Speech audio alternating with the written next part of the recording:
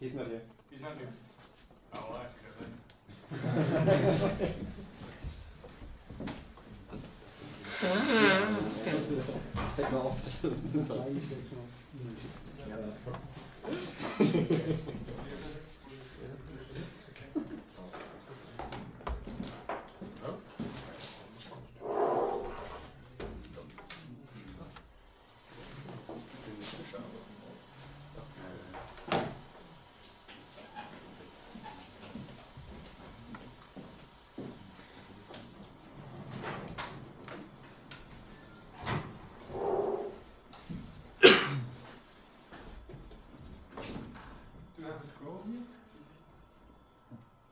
I think there should be some.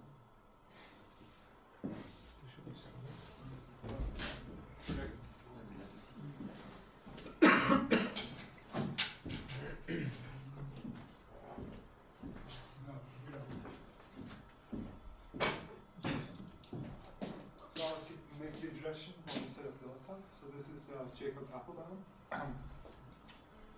He's one of the co-developers of the Tor project, and he's also a researcher at the University of Washington.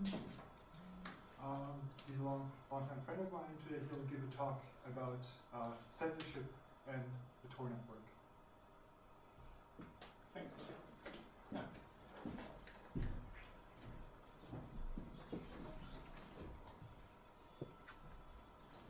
So, that's really not easy to see. Is there any chance of turning the lights down? We'll just do this in the dark. Good for talking about anonymity. Great. Much better. You guys mind? So is it white on your screen or? It's whiter on my screen, but here, I'll skip ahead. Okay, well, the slides don't really matter anyway, at least by comparison. So the Tor network, I guess some of you guys have probably heard about it. I was really hoping to meet Andrei Pwnie, actually. Sure. But if you guys want to call him and get him to come here, that'd be great. But specifically, his research and some other research I imagine is going on is part of the reason that I'm here, is to talk with people about that. But I wanted to tell you about some crazy stuff that's been going on, and a little bit about the Tor network for those of you that aren't familiar. So who here has used Tor? Just raise your hand. Okay, I hope by the end of this talk, all of you will raise your hand the next time I give a talk to you. So right now, we have somewhere between 400,000 and maybe more users every day. And since it's an anonymity network, it's actually a little difficult to know how many users we have. But we have some privacy-preserving metric servers where we try to make some statistical guesses, which we think are pretty good, in that we're pretty sure that it's close and we believe it is privacy protecting. We do this based on GeoIP. So the number of users we think is somewhere between 400 and 500,000. Sometimes it goes much higher than that. And this is just directly connecting users. And I'll talk about the architecture of the network so we can sort of understand better what that means. So real quick, recap of anonymity networks, or just in general, what we're trying to defend against. So Tor is a tool which is meant to defend against traffic analysis, right? So basically, we've got three major things we want to deal with. The first is that someone might be watching Alice. So for example, Alice has a DSL line or an internet connection of some sort, and she's subject to so-called wiretapping or lawful intercept, so-called lawful intercept. Another part might be that some researchers are trying to control part of the network in order to do something, or some government or some attacker. And of course, they might try to impersonate who Alice thinks she's talking to. So you want to layer and compose different crypto systems together so that you can try to defend against this, obviously. And the idea with Tor is that we've built some of the basic building blocks, and we hope to be able to combat most of these things, if not all of them, at the same time, but not necessarily all of them at the same time across the entire planet. That's sort of a difficult thing. So the idea here is that we can't defend against end-to-end traffic correlation if the attacker watches the input and the output. That's quite a difficult thing. So, to give you an idea about the state of the network, the red line here is the number of relays. These are computers that are running Tor that are public relays. That is to say, they're part of the peer-to-peer network. So in 2009, we were just above 1,200 relays or something like this.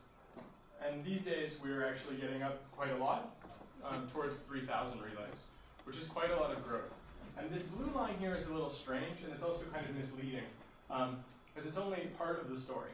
So the blue line is bridges. These are exactly like relays, except they're not in the public directory, which means that in order to find them, you have a sort of work quotient that you have to fill. That might be that you have to send an email to someone. It might be that you have to do some friend-to-friend thing. You might have to communicate with a system. It's not automated. And this is only the bridge relays that people have decided to tell the Tor project about. It does not tell at all about the number of private bridges that are run by individuals where they only share it through social networks. So they're both relays, essentially. Just one is easy to find through the discovery mechanisms that are automated and one that is not. Usually the reason that we have bridges or that people use them is because during censorship events, since the list of relays is public, the IP address and the port number are known to an attacker who may try to filter connections to this IP or port number. So one way to get around that is by making the discovery problem hard, we take an impossible problem, which is how do we keep the Chinese government from learning about all of the Tor relays? Which is impossible because you need to know about all the Tor relays to make decisions about routing, to how do we keep some relays which are private away from everybody and only give up small bits to some people, which is at least possible. We can sort of do something about that. But even that actually, as you'll see, is very difficult because the number of people in China that are working on this problem and the number of people that are willing to invest the time is maybe even greater than the methods we've come up with. So we're looking for some good ways to solve those problems. The first one, of course, is difficult because the Tor network's topology is you could say it's a bi-clique topology. So every node needs to know about every node, and every user needs to know about every node to make anonymized routing decisions. So the bridges really only provide accessibility, but they also have to be able to reach the entire Tor network for routing reasons. So it's quite difficult, and of course if you run a relay you can try to discover bridges. There's all kinds of things for this. So despite that, this doesn't show all of the private bridges that are running, and it is, of course, it's a statistical measurement. So I think actually in this case this might be close to accurate, but of course there aren't absolute numbers on that graph, so it's not really helpful. This is the graph that really matters though, which is the amount of bandwidth that we actually advertise in the network. So, and that's in megabytes per second. So we're close and fast approaching something like 3,000 megabytes per second in terms of capacity. And you'll note that the network was pretty slow previously. So if you ever used Tor before November 2010, the network has grown almost, in terms of capacity, 3 times as large as it was before.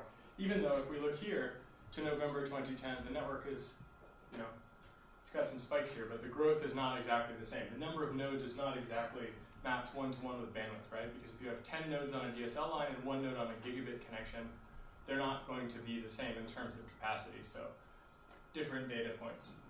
And we actually measure actively, since it's an anonymity network, we actually measure what bandwidth we see, not just what bandwidth nodes report.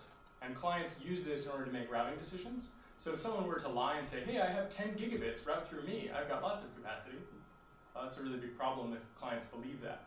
But if they really have 10 gigabits, it's worth considering them as a routing choice, but we still want to be careful on how we weight the bandwidth in order to change the routing.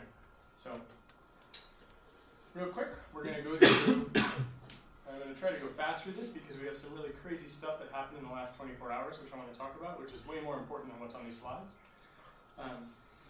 Sorry to bore you with these details. But basically, in Thailand in 2006, we saw the very first censorship event of Tor. Now, this doesn't exactly cover corporate censorship events because I don't care about corporate censorship events in the same way I do about national censorship events. So in Thailand, trying to access our website in 2006, it was filtered, and you would not be able to reach it. And they did this through DNS poisoning. In 2006, an American company, I said I don't care about corporate censorship, but I care about corporate censorship in the framework of companies that sell equipment to countries.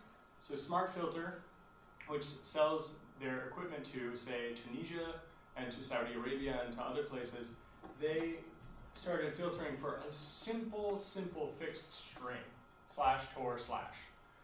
Ironically, I think this probably had a lot of collateral damage. I don't really like that term, but I think it's important to note that it happens on the internet too, which is that is not exactly the most unique string. But that's fine. And we'll talk a little bit about how we can exploit devices that have collateral damage. Let's say possibilities. That's probably the best way to put it, right? Because in this case, obviously, that will cause a lot of trouble. And if you have the simplistic classifier where you just look for a TCP string where someone does a GET request for it, /tor/, well, that's not a particularly good way to filter, and it will have a lot of problems. And of course, lots of people did exactly that. So if you see something that claims to filter Tor, it is often the case that they filtered by this. And that's because these directory fetches, that is to say, the way that we learn about different things on the network, those directory fetches were happening over just plain text HTTP. So stateful inspection of that was quite easy. We don't do that anymore. The solution to this particular event, which we should have done in the very first place, but we didn't for a few reasons. This, of course, was easy to thwart. Some companies still think they filter Tor because they do this, and they've never bothered to check, and we're not going to report to them that their product doesn't work. Which is fine, right? So, I mean, an interesting thing there is that lots of companies make bold claims and they don't know what they're talking about, and we're happy to let those people live in a delusional world. So, part of the reason that we don't disclose these types of things also is that there's an arms race that's happening, and it's a pretty serious arms race. And we want to try to control the pace of the arms race as best as is possible. Because there are little low-hanging fruits about censorship, and we could fix every single one of them. But then the next time someone finds a really difficult to change protocol distinguisher, we would be kind of concerned. It would take a lot of work to fix it. And it might be the case that we can't easily fix it. We don't want such a thing to happen. We would prefer we don't say, if someone is using Tor, it's impossible to detect it. Instead, we say, of course people can detect what you are doing on the internet, and of course they can see that you're using Tor, but they don't know what you're using Tor for, necessarily. And Andreychenko aside, I believe that that is true. Gosh, I wish he was here. So that said, we could have fixed this long ago, but this gave us a data point. And the data point it gave us was, are these guys targeting us? And the answer is yes. Are they targeting us now? And we believe the answer is still yes. Are they doing a good job now? Well, who knows? We're not going to tell them. So the same thing happened, of course, in Saudi Arabia in 2007, because guess who sells it to Saudi Arabia? I guess it's on the slides, but if anyone has a guess, it's pretty easy. Fascinatingly, during the Iranian uprising, the Green Revolution in 2009, something really hilarious happened, which is their smart filter devices basically weren't working correctly. So they kicked smart filter out and bought some new filters, which maybe somebody thinks they're home rolled. It depends on which layer of filtering you're going through. But as soon as they did that, the old method of getting directory fetches with that /tor/ started to work again. Because they thought they had it covered, and now it turns out they don't have it covered anymore, or they didn't. Things are a little bit more difficult these days, but the point stands, which is that people sort of treat these censorship systems as if they are perfectly interchangeable, but they don't actually collaborate well. And since they're corporations that are, hiding their intellectual property, sometimes one of them actually has a protocol distinguisher, but it doesn't do something else well. And so instead of composing them, they throw them away and put new ones in, and then the old ones had interesting things that the new ones don't have, which is great. We don't care, but I mean, it's good to know that it's happening. It also helps to fingerprint which devices are which, and of course where they're being used. Am I going too fast? Maybe a little bit? You guys probably all speak every language, including English, better than I do. So I just want to check in, so. I'm okay? All right, great. Awesome. So we needed to fix the fact that there were protocol distinguishers with TLS. There are a whole bunch of really weird ones. But basically, you know, sometimes the serial number wasn't exactly what you would expect, or maybe the time and date on the expiration or creation wasn't what you would expect, or maybe it's not signed by a valid certificate authority because, well, it isn't. So what does that mean? Well, what it means is that they looked at what we were doing, and they said, okay, this is a protocol distinguisher, and we're going to block based on that protocol distinguisher. We've had a couple of these, and the main things that we found are that they like to find protocol distinguishers which are very easy for us to patch on the server side. And then we can upgrade the servers, of which if there's only 2,700, that's really easy. And it means everybody's client that broke yesterday is working again now. So when there's a censorship event, we actually have these graphs where the network will drop out. So I'll give you an example. In June 2009, there was a lot of crazy stuff happening. Specifically, you'll note there were under 2,000 people in early June using Tor in Iran. And in China, there's something like 8,000 to 16,000 people. Well, there's an uprising, which some of you heard about, I'm sure, and all of a sudden everybody realized that they actually did care about this totally obscure problem called traffic analysis. Only they called it privacy, or they called it censorship, or they called it censorship resistance, or they called it getting over the potato wall, which is just a, you know, some cultural thing I don't really understand, but it works. And you see that this is, of course, you know, quite a spike, right? To go from about 1,000 users to go to about 10,000 users in a matter of a month. If you want to, you can look at the news events from this time, and you can see that things are heating up politically and socially. And so there's a correlation here between people who start to care about privacy and the government cracking down by exploiting the infrastructure they control to kill people. And when people realized that that was happening, they started to take their privacy seriously. So usually these graphs, even though they don't always make sense as an outsider, the graphs usually correlate to something that's happening in the country. And if you know people in the country, there's fascinating information for correlation. And I think it was Nadia Henninger, a really fantastic researcher from Princeton, who's now at UC San Diego. She had some students working on a news to Tor graph correlator. So you could see when there was some kind of crazy event in the country, and she could predict there would be an upswing in Tor usage. Something like that. I mean, I never saw the results of her work, but she told me about it. And I think it's fascinating, right? Because it gives you a really important data point, which is that the things we do with technology really matter for people's lives every day.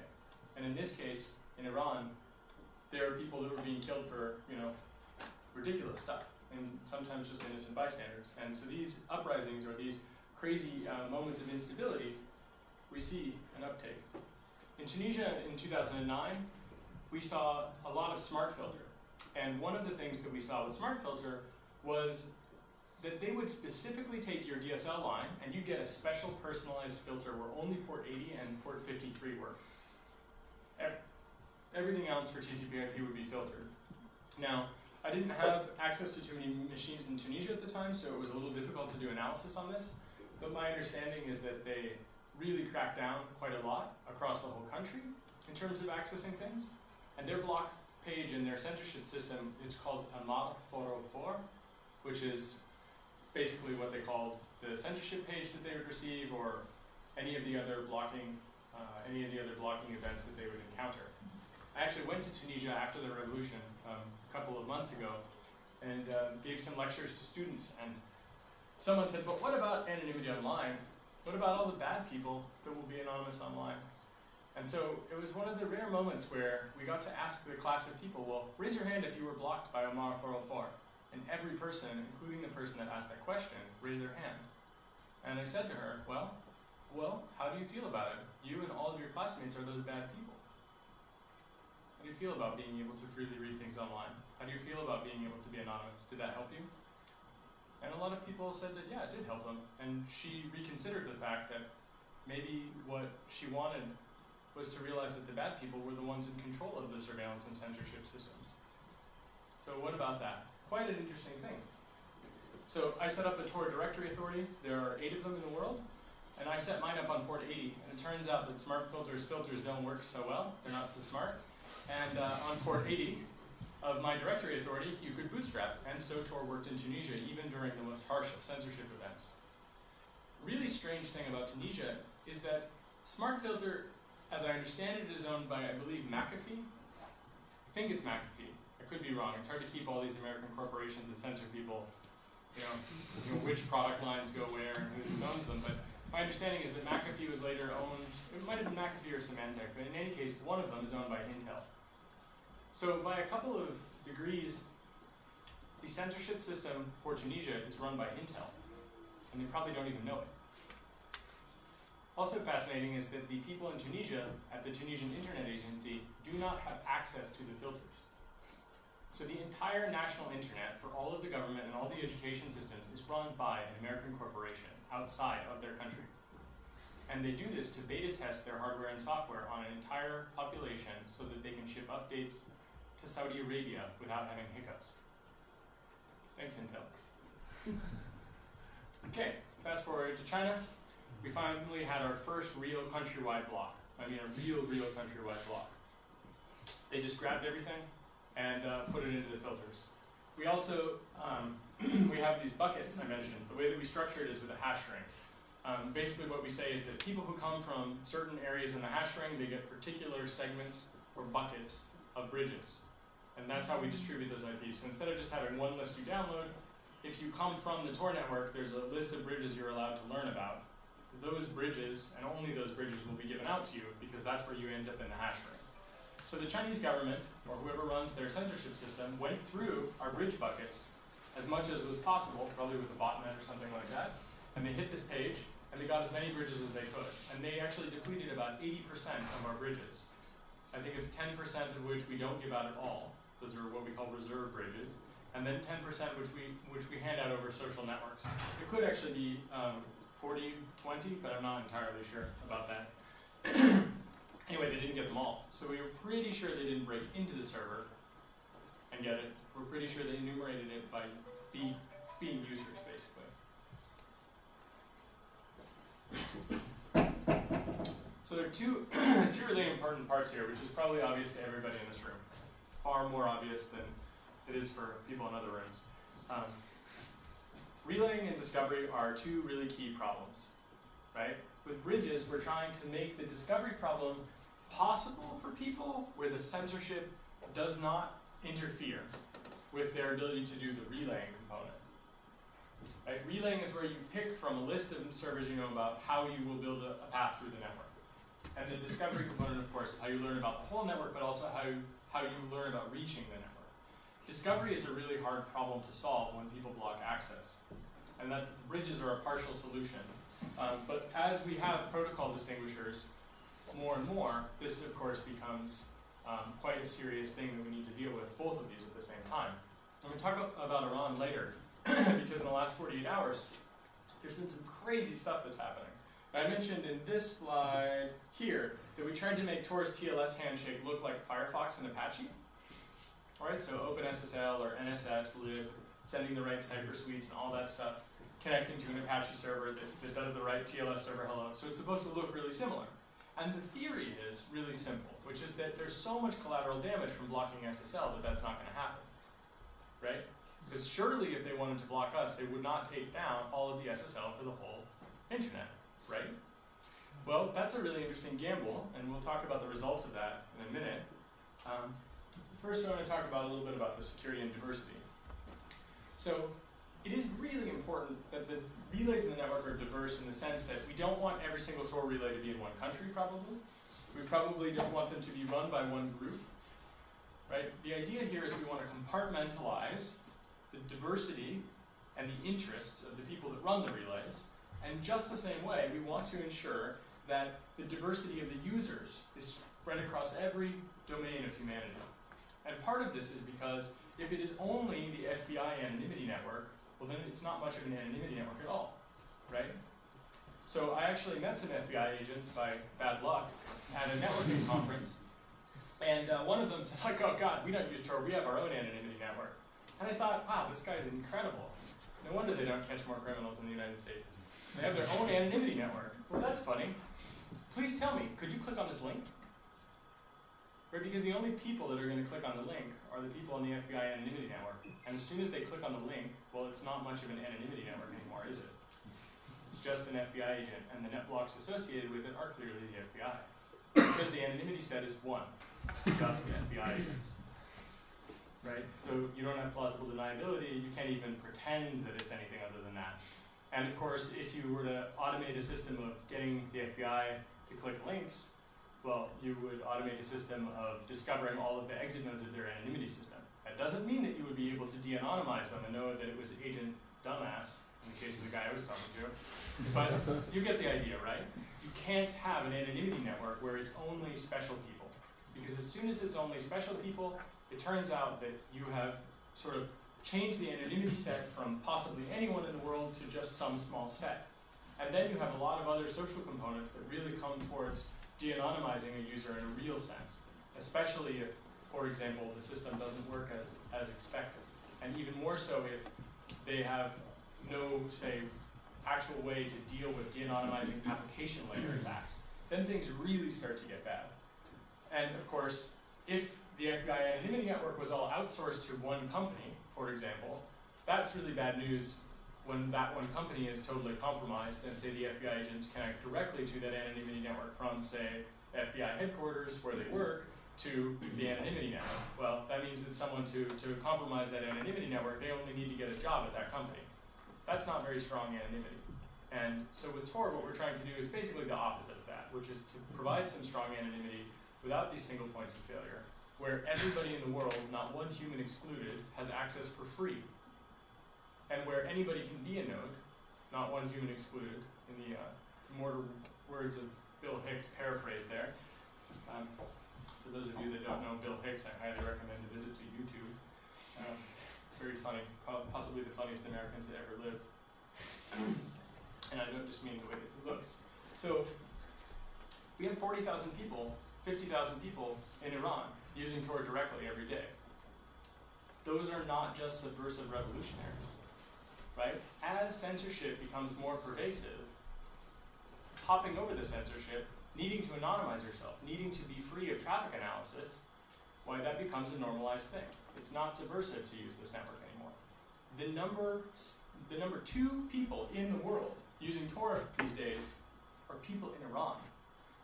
America, still number 1 in something, and number 2, Iran, number 3, Germany. Just, I mean, to think about that for a second, Germans really care about their privacy. And on a per capita basis, America having the number 1 set of users, it's not too impressive since we have 330 million people. 60 or 70,000 people using Tor every day, whatever. But when you have, say, 10% of the American population and almost the same number of people, that's pretty big. That's actually quite something. And so really, Iran might be the number 1 set of users depending on how you look at it. And that is, I think, really important. It's really important because it means we are starting to solve the diversity problem. Now, there's a funny problem from that, which is, who's visiting your website? Well, it might be an Iranian by numbers, right? So we need more people to use it, obviously. But realistically speaking, we're really working on both of these. And the way that we do that is with free software, open specifications, peer-reviewed design, and we make it freely available for everyone. We build it for people. We make it so that there's incentives for people to use it. We think that that promotes safety in a good way. And we think it's a lot better than using, say, a virtual private network or not using anything at all, right? When you surf the web unprotected, that's not a good idea. Like other things, you should use protection. So here's a basic directory design. First person that raises their hand gets a club mate. What's wrong with this directory design from a censorship perspective? We've got the trusted directory authorities, of which right now there are 8. Servers, such as Tor relays, publish their descriptors, that's their IP address, their public key information, and so on, to the trusted directory authorities. The directory authorities get together and they make a consensus. That is to say that they say, I believe these are the relays that work. I've tested these relays. I think that they are successfully relaying Tor traffic. And they push that out to all of the other relays in the network as a cache, so that any Tor client can talk to any relay, any cache, any directory authority, and learn about the whole network. The big problem with that is that Alice has to download that list. So what's the other big problem? What can Mallory do with that list? Anybody? Come on. Let's make this interactive. Didn't travel thousands of miles so that people would sit in the darkness. I mean, I did. But don't make it that way. It breaks my heart. Because you're so much smarter than I am. Come on, one person. What's wrong with this? This design right? Allows someone to block access by just downloading the list. I already gave it away, I guess. But here's the solution. Instead of talking directly to the network, you talk through a friend. So you have a friend-to-friend networking system. This is the bridge design. This has a similar problem, as we know, the enumeration problem. And of course, it has all the protocol fingerprinting problems. But the basic design is extremely prone to censorship for entering the network, though it has very good properties from a private information retrieval perspective in terms of you have a giant list of things, you want to select K of n of those things, you want to make sure that the K of n you select has not been tampered with by mallory, right? And that's how the directory authorities come in, unless mallory can compromise each of them. Each of those directory authorities is actually located in different jurisdictions legally, in different countries run by completely different groups. So the Tor project, which is a nonprofit that operates the software development, does not, as a company, operate the directory authorities or the relays. Because we don't want to be vulnerable to a legal attack where someone tries to tell us to do something. But we don't run the network. We just write software. And that changes things quite a lot, because it means that what malware needs to do is come up with attacks on the network that are not necessarily based on social things.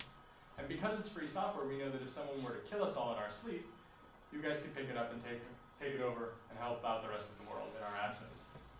And as they say, remember, whatever happens, even if there's a videotape, it was murder. So, you can get a bridge by sending an email. You can get a bridge by visiting a website. And a couple of people often pass these out via Twitter direct message or via IRC. Right? Obviously, some of these methods are much quicker and easier to automate. I wrote some robots, email robots, that they parse the emails that come in. And then based on what has entered, you get into a different part of the hash ring. You maybe get a set of bridges, as I mentioned before, but you can also bootstrap entirely. Right? Since Tor is an overlay network, we wanted to leverage other overlay networks to get to the overlay network. So you send an email and you say, I want the source code, and we will email you the source code with the GPG signature. Right? Now all you have to do is find the right public key to know if you've got the right source. We'll also send you a web browser that's pre-configured. So you just need to be able to reach any place where you can download email, and we will send it through there. So now blocking access to our software and to our bridges becomes the hard problem of spam filtering, basically. Right? We're trying to really stand on top of the shoulders of giants that came before us and make it really difficult for people to get at this. It used to be the case that, for example, people in the US government, when they would need to use Tor, including I think some of the funders of the Tor project, they have really heavy censorship on some of their networks. And so people could, of course, log into their Gmail account. So if they wanted to start Tor, what they would do is they'd go to Gmail, send an email to gettor@torproject.org, download a copy of Tor, email get a bridge, they'd add the bridge, and then they would start their Tor browser inside, and they would have bootstrapped entirely through a totally fascist firewall, and they would bypass it. And even if they had signatures for the Tor relays in the consensus, they'd get past it. Now if they have, of course, protocol distinguishers where they don't block, they just alert, then you obviously don't get past that. But generally speaking, that isn't happening. It happens in a few places. But using these methods, you can actually bootstrap to the Tor network using just a Gmail account or any email account with SSL. And now it's Google that hands out Tor, which is, there's a lot of collateral damage in blocking Google. And if you try to do a man-in-the-middle attack on the Chrome web browser when you go to Gmail, it will fail, even if someone has a real valid certificate authority, like a TrustWave certificate authority, for example. So I mentioned this blocking, of course, the directory authority and blocking the IP addresses in the directory and other Tor services, like if you block bridges.torproject.org, or if you found a way to filter that email, it'd be hard. And of course, I mentioned the fingerprint. One of the scary things, I think, of course, is that number 4, which I've mentioned extensively, could actually be like 4A and 4B. And 4B is that in the future, we expect that some jerk is going to download Tor and do backdoor builds, right? So you think that you got it, but you didn't actually get it. So this problem set just gets larger and larger as the adversaries get more and more angry. It's a pretty serious set of problems. We have solutions for some of them. We don't have solutions for all of them. And if, for example, you work on traffic analysis, we're really looking for a lot of things that fall into category 3. Right? If you know of a protocol distinguisher for Tor, please, for the love of God, tell us. Because maybe it will save someone's life. Quite literally. even though we don't necessarily know for sure that we can fix it, we definitely want to make it so that it's really hard for someone to classify this traffic. And we think we're doing a good job of that, but the only way we know is when people, especially in the research community, say, no, you did a bad job at that. Here's how you can do a better job. And we're also looking at steganographic transports, especially during really, really bad censorship events. And by bad, I mean they unplug most of the internet except things that are HTTP 1.0 spec only. Well, we need an HTTP 1.0 steganographic transport where you have something that is the equivalent of a bridge, only it only speaks HTTP 1.0, and you make connections to it, and it transports Tor. Those are really difficult problems because it turns out that steganography is really difficult to do right, and it turns out that if you think you're doing it right, you're probably still doing it wrong. So if you can help with that, or if you know people that can, this is really an open area of research, and sometimes we even have funding for this kind of research. So it's not enough to quit your day job, but it's enough to, I don't know, maybe you want to get another one, I don't know. So here's what the censorship actually looks like. If we look in the upper left-hand corner and the upper right-hand corner, you can see there's some like kind of funny stuff there, like, bomb, site is not trusted, don't go there. And I think that's like a coffee machine in the other guy's hand.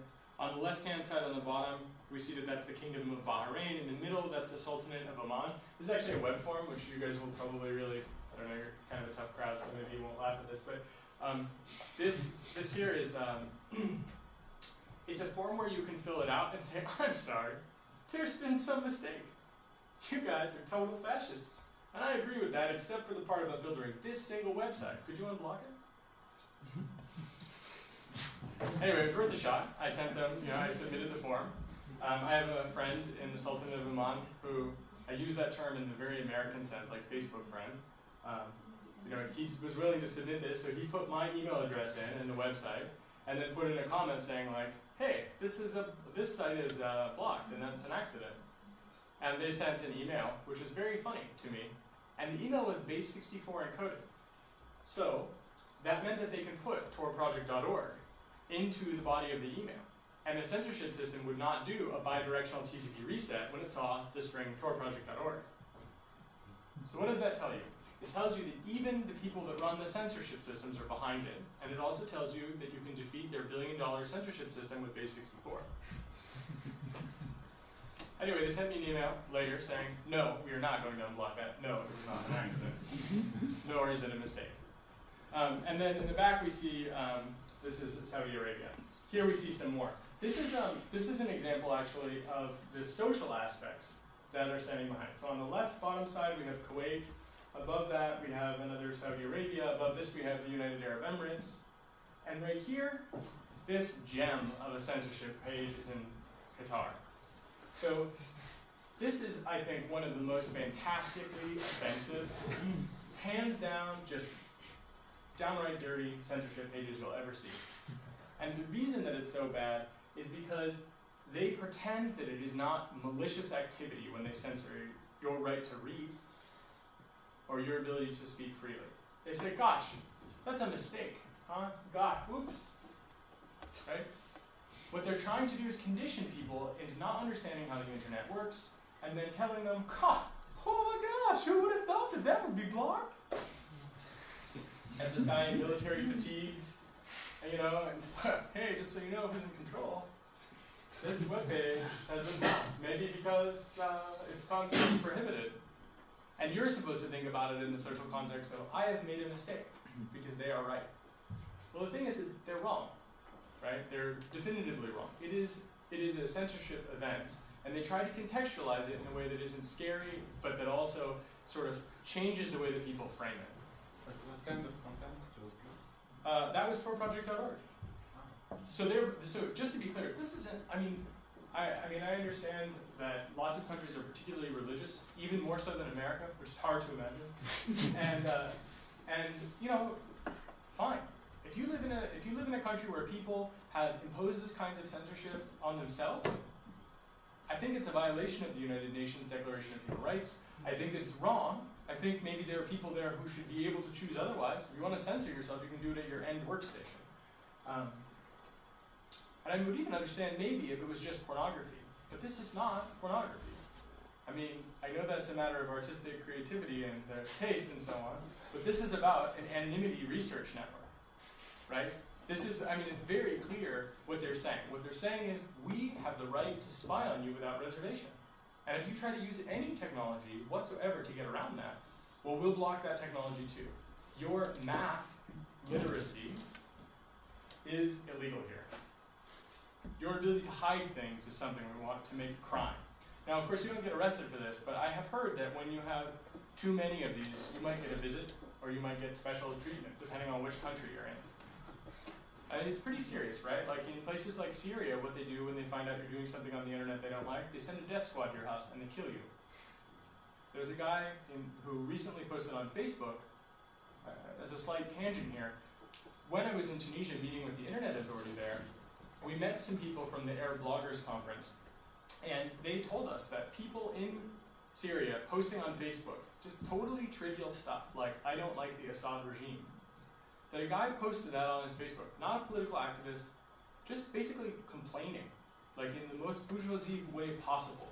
Just like, blah, I don't care for this at all. And I was told that like an Assad government agency sent a death squad to his house and shot him to death for posting that on Facebook, to sort of send a message. So that's what happens with this traffic analysis, right? An HTTP popular website almost serves as a honeypot, and then states terrorized through traffic analysis, which is, I mean, I never would have imagined 10 years ago or 15 years ago that I would even be thinking about it in those terms. But some of the stuff happening in Syria and what's happening in Iran right now makes the Stasi look like cuddly bunnies. So just to give an idea about the contextualization of this stuff, some sites, they like let you fill in these forms, sometimes they don't. The worst events, though, are ones where they started to do the blocking and then they adapted. And they realized that if they blocked access to sites, they would lose access to the actionable intelligence gathering services that they had on their networks. And so instead of blocking access to sites, in some cases, they block access to ways to securely reach sites. So blocking access to the Tor project. Or they block secure cryptographic handshakes, or if you try to do a Diffie-Hellman with a particular prime number, for example. But they don't necessarily block access to the sites where you might say something that's valuable for them to learn. That's particularly insidious because most people don't realize that censorship is a second-order effect of surveillance. So what that means for anybody that didn't grab that, because it's a little bit obscure the way that I framed it, is that if you imagine it as a tree, the tree from which all of this comes is surveillance. Censorship is just an effect that falls out of that surveillance. Like if you watch where people route traffic, you can add null routes. If you, for example, have an SSL man-in-the-middle attack, and you have a certificate authority that can generate arbitrary certificates, well, you might look for a particular string and route those people in real time to analysts. Right? So these protocol distinguishers, which for HTTP, really easy to write those, right? For social stuff, it's keyword filtering. Those things serve as brutally efficient methods of oppressing the population, especially if you should be so inclined. So here's what happened in not as brutal of a country as Syria, but on the 60th anniversary of some guy coming to power in China, I think his name was Mao, we went from 10,000 Chinese users to almost 0. And isn't that graph fascinating? How there's a little hiccup? That's not an error in our data collection. That is, in fact, an error in their censorship system. Right? So we went from 10,000 users. Maybe we saw a little bit of a beta test around September 20th when we saw that little dip, right, where they tested it. And then September 25th or so, down. And then around October 1st, again. There were a lot of things taking place there. That was where they pulled in the list and blocked. Here's what happened the next day. I went to China. Before this had occurred, we knew it was going to happen. I went to China and I taught people about how to use bridges. And since they didn't have stateful machines for doing packet inspection, and they only were doing it by IP and port number, well, check that out. We went from 10,000 people on my server to about 30, 40, 50,000 people the very same day. Because we taught them, you don't have to download a new piece of software, you just need to give it an IP address for a bridge and a port number, and then you're good to go. So we had almost nobody using it, and then when they needed it, they got it. Right? So people who previously Can you imagine trying to, 10 years ago, tell someone, all right, you're going to have this anonymity network, and you're going to use it to reach things called websites, and to communicate with people. And someday, there's going to be a government that's going to block access to your anonymity network. And on that day, you will need to take an IP address and a port number and plug that into your anonymity client, and then it'll work again. And so you need to have friends outside and inside, you need to run computers yourselves or something, and you need to solve the bootstrapping problem by solving the discovery problem socially. Look at that. Holy shit, that's crazy, right? I would never have imagined that happen, and it happened, and it worked. Sadly, it didn't work for very long. Here's an example. So that great spike, right? We got over 60, we were like, you know, moving on up to 70. Well, the problem here is that China has a lot of people, so enumerating the bridge buckets is very easy. We can probably guess, for example, here and here, that this is a social enumeration of bridges. So this peak here was probably the peak where everybody was able to get this bridge and nobody was blocking those bridges. A couple months later, we see that it drops off almost to 0. And what we see when it drops off to 0 is probably that the bridge enumeration process was automated. They automated it in a way where we couldn't tell the difference between people enumerating the bridge buckets and people who were real users, and so every IP everyone would get. It's almost as good as a protocol distinguisher, right? Turns out if you want to solve a problem that has to do with China, don't try to beat them with manpower. Good rule of thumb. Right? I mean, I want to make sure that it's clear. We don't consider this as sort of taking on China. Like the whole cyber war masturbation that you hear from a lot of people, just forget about it. It's total nonsense. And anybody that says cyber war, you can pretty much just know that they don't know what they're talking about. And the few people that do are only doing it because they want to be in the room. So this right here, this isn't cyber war. This is just people who are willing to spend the time to download these descriptors. And you'll also note at the very end, a very curious thing happens, which is that maybe their automated scripts broke. Something changed. This bump here. And we think what changed is that they are switching to a different method, an automated stateful classification engine for censorship, where they are actually taking the connections that are going through and saying, is this a candidate? Yes. Shunt it off to another ASIC, shunt it off to another router, and take some time to do something with it, right? And in some cases, it seems like maybe they don't sync up their lists properly. And it's important, when people talk about China, they like to think about it as the Great Wall, right? So you've got this wall, and you can't get out. It's actually like a spider web, like this. So you've got people here that have edge filters, we'll call them the Chinese government and the transit providers, and then you've got ISPs that they buy like commercial solutions or something. My understanding is that the situation for censorship goes something like this. The people at the ISPs get a phone call from the government says, don't embarrass us. Whatever that means, nobody knows, so they're very overzealous in blocking. Right? And it is certainly the case that the edge routers are much better. There's some really funny problems with this method. So for example, if they do not actually validate what they are doing, well, what if we handed them the IP address and port number of every website where Chinese people have to get visas? What would happen then? Automating this kind of censorship can have really serious unintended economic ramifications. So I'm sure half of you have caught that now. Right? That's a pretty serious problem. So automation of this, I think, is a fascinating thing. If they automate certain kinds of censorship events, they may accidentally block wide swaths of the internet that are actually important.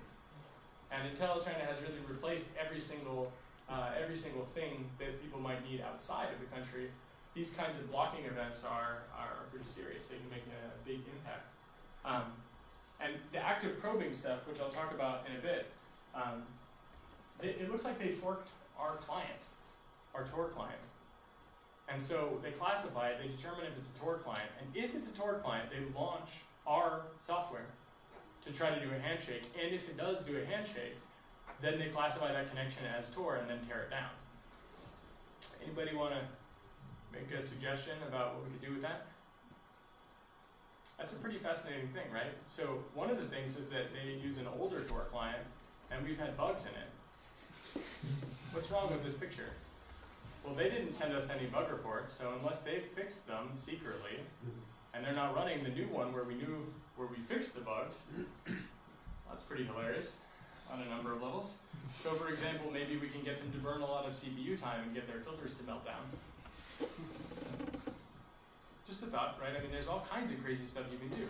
I mean, especially when you control the literal software running on their filters and their probing devices. Crazy stuff, right? Did you make the initial chain very long? Maybe take 5 minutes or so to look at one user and then just like average Yeah, absolutely. So that's a really awesome question. The question was, can you basically tar pit legitimate users in such a way that legitimate users would be able to bootstrap or connect through and would take a really, really long time to confirm? So attackers probing wouldn't be able to do much with that. I think that's a really good question which deserves a design paper maybe. I'd love to talk with you afterwards, because that's exactly the kind of thing that we need to think about. One interesting problem is that, for example, in Burma, the government actually bought blue coat devices that do full SSL man-in-the-middle attacks for everything. Sometimes it's turned on, sometimes it's not. So in that case, they just go scorched earth. That's really hard to deal with, because if you have a whitelisted internet, as is sometimes colloquially called, what do you do about that? Well, you have to get sites that are running these okay whitelisted services to run a bridge. That's a way harder problem than just running a bridge anywhere on the internet. So, I'm gonna jump back in time here. I love this story, and I hope that it interests everyone. Square root of 2. It's an irrational number. It used to be political to say that the square root of 2 was an irrational number. And as a result, there was a man who was drowned for saying this to the Pythagorean cult, who did not believe that there were such a thing as irrational numbers. And so they killed him. The reason I mention this story is because history is repeating. You see, in Iran in 2011, they took the P that we used for a Diffie-Hellman handshake, and they banned it. So if you were to pass in a TCP connection, specifically in a Diffie-Hellman, but probably in any TCP connection, this magical number, which by the way is specified in an RFC, we are apparently the only people that read the RFC and decided to use that safe prime. Oh, the pains of standards, right? So that prime, which if you look online for a prime number which is safe to use, that safe prime is verboten in Iran. And if you use that, your connection will be torn down. Crazy, right? Right, so people are trying to use mathematics to communicate how the world really works. And just like in Greece, they're being punished for it. Right? Obviously, it's not happening in Greece anymore, it's happening here in Iran. Because people are asserting their control about their worldview. And their worldview involves being able to spy on everyone. And using math allows people to resist that spying. And so they banned this prime number. So what do? Well, we thought about using a different prime number. So we did. We now use a prime number from a very popular web server, which is much harder to block on that. If you use that as your distinguisher, then you block every SSL connection for the Apache web server, really, actually this time. And I wrote some code that dynamically generates a safe prime. So if you want to, use a different prime every single time you start up. So there's some guy there that's searching for every prime in handshakes, adding them slowly. And he maybe doesn't know, or maybe she doesn't know, I don't know. But adding them won't matter. Probably you're not going to pick the same prime twice, I hope. If you do, well, we've got bigger problems, I guess. So it's a server-side parameter.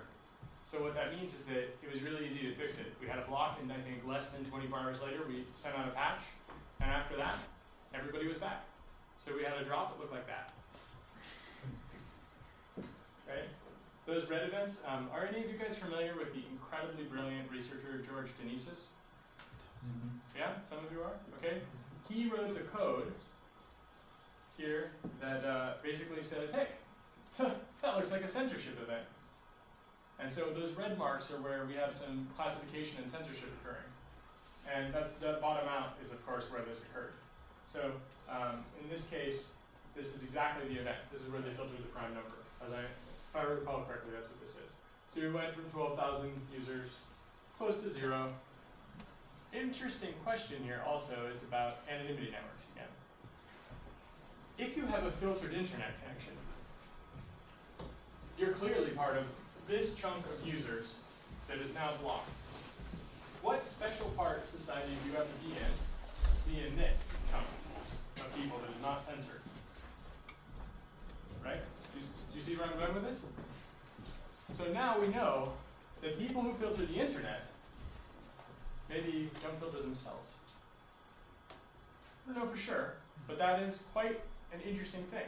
Because you look at these graphs and you think about it in terms of the relationship to privilege. And the privilege they have is the privilege to not be censored. So does that mean that the people that censor the internet in this country use Tor too? I don't know. But it gives you some idea about the way that society divides itself. And I'm going to talk a bit about Egypt here, and it's quite interesting. Egypt was doing quite a lot of filtering, of course. I'll just quickly skip to this graph. We didn't have a ton of users in Egypt, and we still don't have a ton of users. By comparison to Iran, Egypt is like not even on this graph, or is not even on the metric there, right? We're talking tens of thousands of people, just a few thousand people. Okay, well, a couple things happen. One thing is that people think of this event as if someone has pulled the plug. That's not actually what happened. What happened is a bunch of core routers derouted their BGP announcements, right? Well, a funny thing happened, which is the Internet 2 connections stayed up for the Ministry of Communication. They're spooks. And I could reach it from my university over Internet 2. But for the rest of the Internet, Egypt was disconnected. So the Library of Alexandria, which had a leased line, some banks that had leased lines, they stayed up. And the Ministry of Communication via Internet 2 was still online. So it wasn't just that someone went and cut the cables, it was that they derouted them, and they didn't even deroute all of it. This is just what the global internet looked like for some people. So again, it's a matter of privilege. In Egypt, we saw that spooks, being spooks, wanted to maintain the ability to communicate and, of course, maybe even continue spying, so they kept some networks up. But the majority of these Tor users were not able to. We really did have a flat line there. I mean, when they pulled the plug, it really changed things, right? I mean, that's sort of, now you know, when you see that, that's like the last gasp of a totalitarian regime, right? They pull the plug and then people overthrew them. Can't imagine that people 20 years ago would have thought that that would happen. Someday there's going to be this thing, it's called the internet, and they're going to take it away from you, and then that's going to be it. Your government is going to fall. Surely this will be the thing. So, Libya, what do we notice? We see the same thing. Now, obviously, the numbers here are not as high, right? So going from 270 or 280 or 300 users to 0, something happened there, but what is not clear. Obviously, the internet basically unplugged itself to some degree. They did, however, get leased lines and satellite phones and so on. But there's a thing that's happening here, which is that this statistic is generated by looking at GIP data. And when a country radically reorganizes its uplinks to route through Europe, for example, well, we see spikes in other countries where we see drop-offs in this country. But this gives you an idea about what we would call Libya on the internet, just going dark. And just, I think, as we saw with Tunisia, and just as we saw with Egypt, and just as I hope we will see with Syria, and with maybe even Iran, depending on how things go, that was pretty much it for Libya. Took a little while, but these events are definitely correlated. Syria has some pretty crazy stuff going on here. Specifically, they're on US trade embargo lists. And somehow they managed to acquire blue coat devices, which I guess some of you guys are familiar with blue coat. The blue coat devices actually filtered the SSL connection. And the SSL connection on any port was blocked. That's a pretty big problem. And basically, the ISP that did it, all the Tor users on that ISP dropped offline, and then it came back and there were no more Tor filters, so they stopped blocking it. Maybe they didn't block Tor on purpose, maybe they just blocked SSL. It's not totally clear what happened. What is clear though is the blue coat devices saved their log files to an FTP server, and people hacked the log server and released them all. So we actually got to see what these deep packet inspection devices look like, what they were looking for, who they actually observed, and it was released to the internet by a group called Telecomics, which, I mean, privacy concerns aside, they thought they could anonymize the data set by just removing the IP addresses, which if you have a data set of everybody's internet browsing, your IP address is not the only indicator of who you are.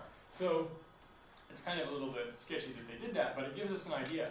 For example, with Tor, you see that a TCP connection happens and that's it. With some other anonymity solutions like this piece of garbage called UltraSurf, it actually shows all these bootstrapping steps and all sorts of information and connects back to a bunch of things that are very fingerprintable. And so something in that particular logging system, a bridge, is just a TCP connection in that log file. You don't learn anything else. Later you can't look at the logs and say, I think this was something else. With these other systems, there was a lot more. So that teaches us an important thing, which is when you have these logging systems, what kind of after-the-fact data retention will betray users? And bridges are very effective in that context because they're not listed in a directory, and it just shows as a TCP connection. So here's Syria. Basically, we went from 0 in 2010, and now we're quickly approaching 10,000. So we're really seeing a lot of people start to understand that surveillance and censorship are a serious issue to them. And we're starting to see people take action to do something about it. So Iran, of course, always trying really hard to target everything that does any kind of circumvention whatsoever, went apeshit on us and grabbed our TLS certificate, and we know now for sure that they were targeting us. This was not, they're targeting SSL, they're targeting TLS. They took this certificate lifetime, so they looked at the ASN1 encoding of the certificate, or whatever DDR encoding of the certificate, I guess, and they blocked that. So that gives you two really interesting things. One is that means that when they do a stateful inspection and they classify your protocol as SSL, then they parse dir and ASN1, which, well, alright, it's pretty interesting. Can you imagine how bad that is, that parser? That's fascinating, right? So imagine if you can get them to classify your packet, and they're looking for a particular thing, and they use, say, like a popular ASN1 parser, or even better, they wrote their own, right? So that's pretty crazy, because it means that they're really doing a lot of things that we barely know how to do securely in totally free software or open commercial products. And they're trying to do it at line speed to determine about blocking someone. They probably don't parse it, actually. So And they might not parse it, but they might parse it. In this case, what we did is we changed it to be a year, and that was pretty much it. It unblocked. And in the case of this particular thing, these are rotating numbers. They're not fixed identifiers. So they at least semantically understood that identifier. They had to search through to find it. Right? If it was a fixed identifier, you don't have to understand anything about it at all. But in this case, they really did look at the certificates, and just by tweaking one part of that, it changed the blocking event, which is kind of crazy. We knew that this could happen because our certificate lifetime was 2 hours.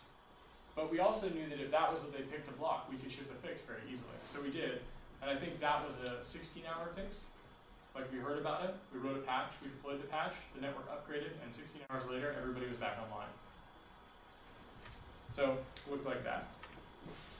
Okay, so yeah, so in September, that red point, George is like really spot on with his predictive model of censorship, huh? It's really cool. So we see drop, and there we are. So we're talking like 90,000 people in Iran using Tor. Under 10,000 there in the beginning. So that means that the normalization of this is just huge. Okay, and this graph is also pretty useful. It's not accurate. This is like a couple of months old. But basically, I imagine that this number is actually here, and this number is probably about there. But it's pretty amazing. Okay, so now basically, we've heard some things which we're not totally sure about, which is that Iran does this DPI and it looks at the handshake. And when it looks at the handshake, it says, oh, it's SSL. We're not going to block it, but let's give it 8 kilobytes a second of bandwidth. Right, so that's pretty insidious as well. And in China, we see the active probing I mentioned. And this ticket here, 4185, is amazing because it actually talks about all the IP addresses the Chinese probes come from, usually a different IP every time. And it's just from the pool of all the IP addresses that China has, which just one of the IPs routed out of China sends a TCP connection. Because if they control the edge, they can take everything that's behind their routers, and they can use those IP addresses and do man in the middle, so they can impersonate every person in China that has an IP address, and then do probes from them. And as of yesterday, a pretty crazy thing happened. And this is like totally new, actually, that this has occurred. And I mentioned that we had a sort of bet, right? And the bet was that if you were to block all of SSL, then yeah, okay, you'd get Tor 2. And no one would do that, right? As of yesterday, Iran has actually done exactly that. So if you try to go to encrypted.google.com, you can't. The TLS is just straight up filtered. That is amazing, because it means that for all of the encrypted services that Google offers, that's it. You're done. You can't reach them. But it's for every TLS service on the internet for some ISPs. Not every ISP. So we're back to the, of course, the discussion about privilege. But that's quite an incredible thing, because it means that just basically one day they went dark.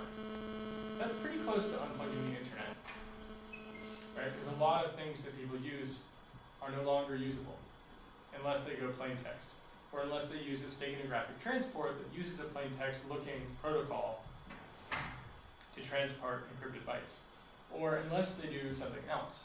So one of the things that we're doing now is we have a thing called obfs proxy, or obfuscated proxy, and it's a kind of super encryptor, and it's specifically designed so that when you connect to a Tor bridge, so we're taking it a step further. You got a bridge, so you have a discovery problem. But now this bridge, when you talk to it, it's not just a normal SSL connection. Now it's this obfuscated SSL, or rather encryption, and then you tunnel your SSL traffic over that, so your normal Tor connect, and then you break up the packet sizes and you run it on any port you want. And we try to make it as difficult to classify as possible. We even allow keys for shared secrets, so that the general problem is harder to classify in some cases, but the key problem is even harder than the general problem. And this is free software. Unfortunately, we weren't exactly ready for this to happen. So we don't have, for example, every possible client built. We don't have every possible platform covered, so it's still very painful to deal with it. And sort of wrapping up here, since I see some of you are antsy to go. Basically, this is what we're up against, which is companies in the so-called West, in the Occidental area of the world, they build censorship systems. And in capitalism, every company expands until it can no longer expand. That's the business model. Become the hugest player on the block and just keep going. Well, what happens when you have sold to every company you can sell to? You've saturated every market. You expanded new markets, right? So even in places where it is illegal for some of these corporations to sell their gear, they expand into those markets too. And when they do, it means that we are now competing with people trying to suppress a revolution that have no knowledge of traffic analysis. We are competing with Californian engineers who build rules and do traffic analysis, and use IDAPRO and reverse engineer our software, and are part of the academic community. And those people sell their solutions, just like they sell guns and bombs. And they sell that equipment to these other countries, even sometimes in the face of international law. And those systems are what we're up against. That's a losing battle for people in those countries. Just like it's a losing battle when they're fighting with sticks against like a Tomahawk cruise missile. It's not going to go well. And the surveillance systems that are being sold there, those ones by these companies, Blue Code, SmartFilter, WebSense, Nokia, Cisco, right? These companies like Cisco actually had slides where they talked about using their gear to find unwanted minority religious groups in order to wipe them out. Does that sound familiar? Anybody here remember Deutsche Hohmann, IBM? Right? Their tabulation machines? Their tabulation machines were how they were able to do things so efficiently with the Nazis. And I'm sorry to Godwin's Law my talk here, but it's really important to note here. When you build a tabulation machine, it is neutral. It is a tabulation machine. When you install it in Auschwitz, and you fine-tune it to make sure that it kills Jews at, say, a rate of X per hour, it is no longer neutral. When you provide support to the Syrian military to crush an uprising, or to the Chinese government to find a religious population, like the Falun Gong, for all of their faults, they're still human beings that have a right to live. when you do that, you go from being a neutral technology company to being an enemy of humanity, and you go from a neutral business to someone who's profiting by spreading crimes against humanity. And when that happens, you're my enemy. And that's bad news for you. So we're working on fingerprinting these guys so that we can hand it over, for example, to governments that want to take these companies to task for doing human rights violations as a business model, for giving support, right? It's not like selling a truck. When you send engineers into Syria and you help them to refine their surveillance systems, you are really working against these people that are there, and probably doing so, in some cases, against international law, European law. Right? If you wouldn't be allowed to sell them weapons, it's probably not the case that the surveillance systems are better.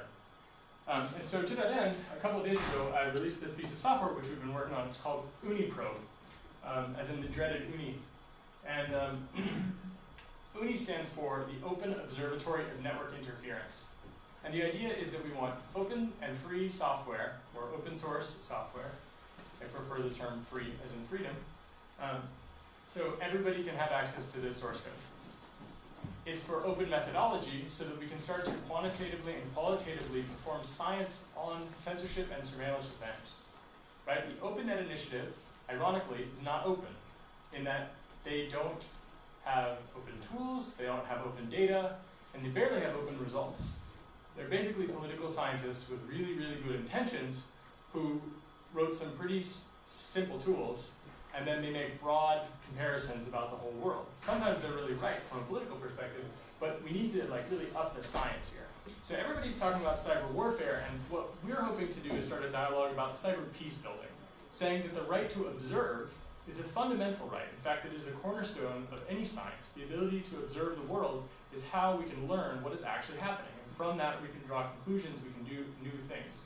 So open software, open methodologies, and open data results, archived for people to write papers. We don't want to write papers. We want to get the data from people to understand the censorship events, and we want people to have the software so we can have a set of tools which anybody can run so that we can understand what kind of tampering is happening, what kind of censorship is happening, and what kind of surveillance is taking place, which will hopefully allow us to help people make decisions about how they use the internet and how the policy is set at a national and international level based on facts, not just arguments from emotion, but actually like, hey, these guys tamper with SSL, these guys don't do this, these guys do this happened at this link on this particular MPLS tunnel, for example.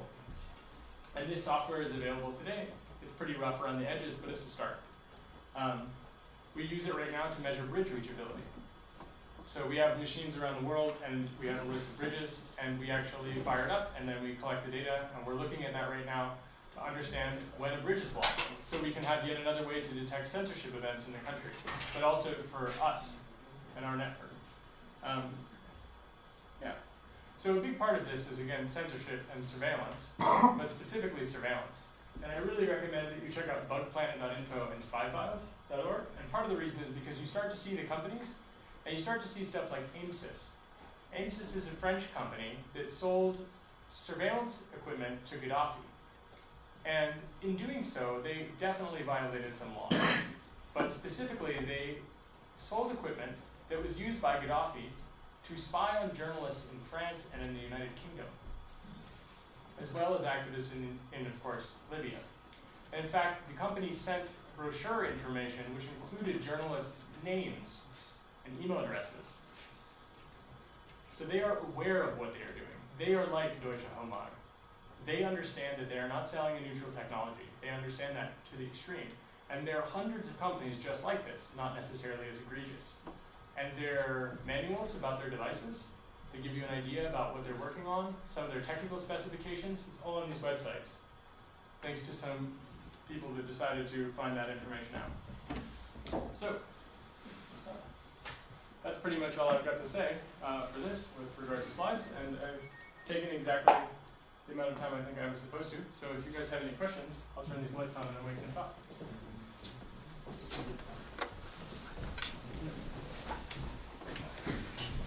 Sorry if you're really depressed now. But the good news is that we can do something about it, right? That's the really positive message that I'm trying to tell you. So this time, we don't have to wait 50 years for Edwin Black to write a book about IBM and the Holocaust.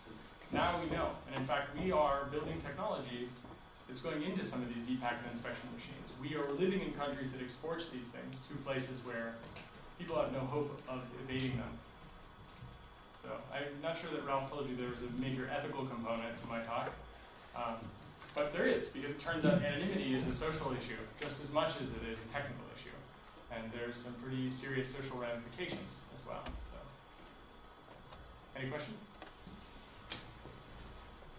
How do you know that, okay, it's pretty easy to spot the censorship event, right? Because the users go down. But how do you know what kind of censorship is happening, and how do you know what kind of measures to take against that sort of blocking or filtering?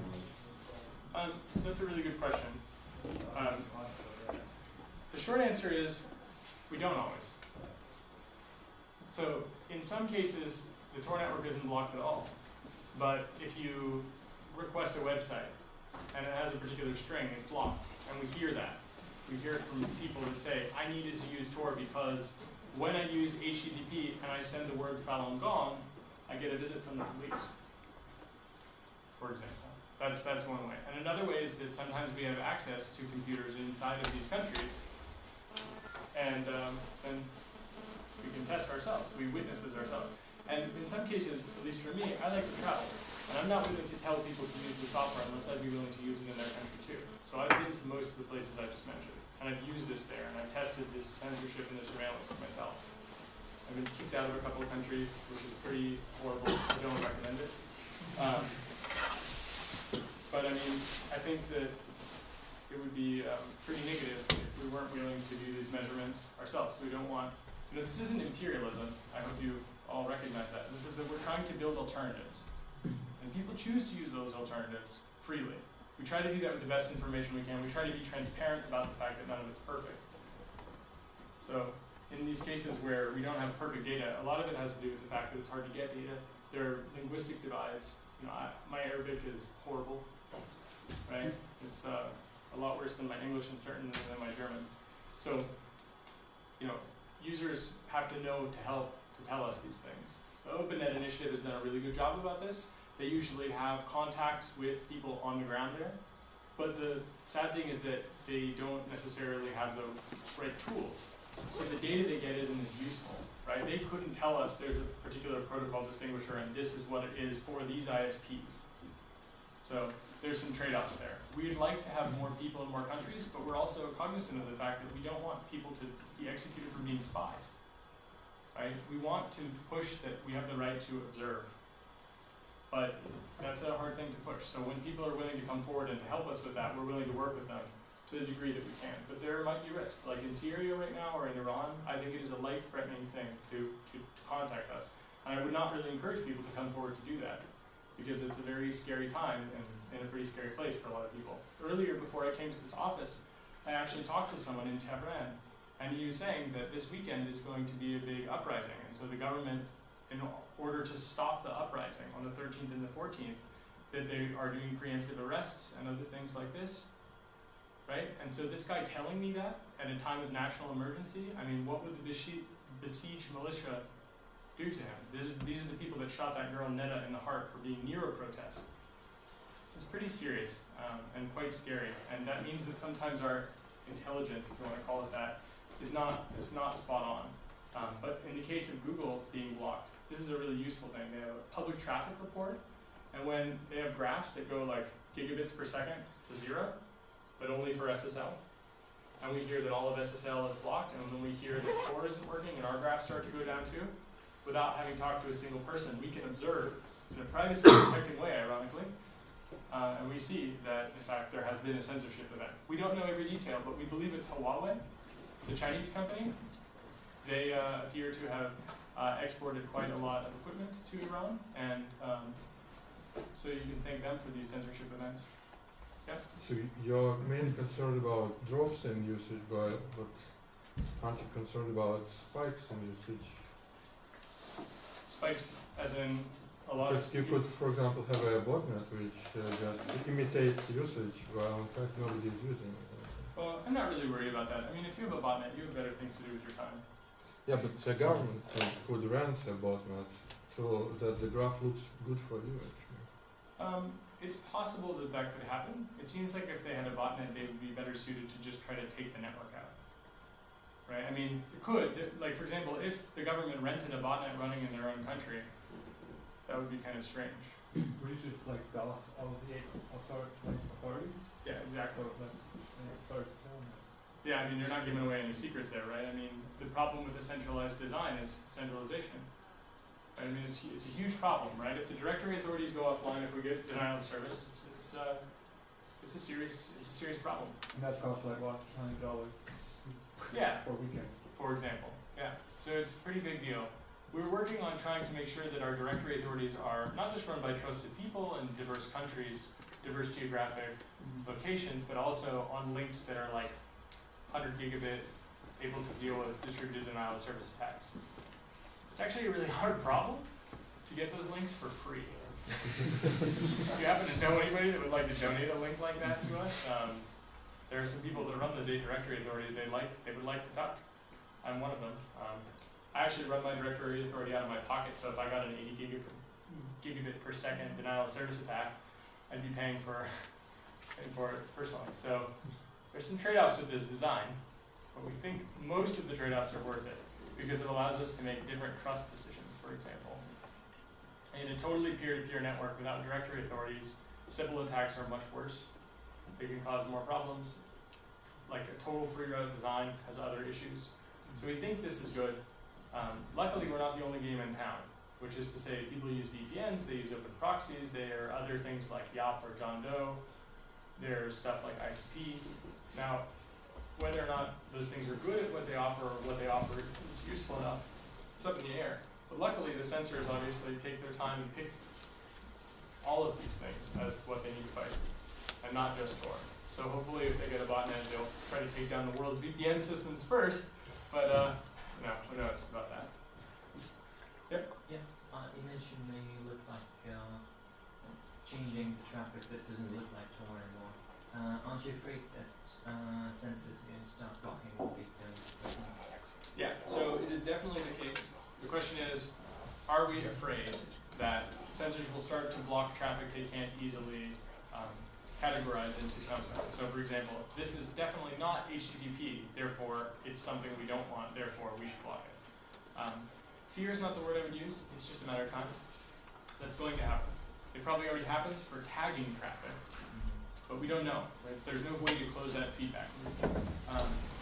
And yeah, that's a big concern. And when that happens, we hope that we'll have a statement of graphic transport that has been peer reviewed by the academic community, and that we figured out a way to use it in a safe way. I think that's really hard to do. Really, really, really hard to do. So if you are interested, I think we have research funds actually to do exactly that.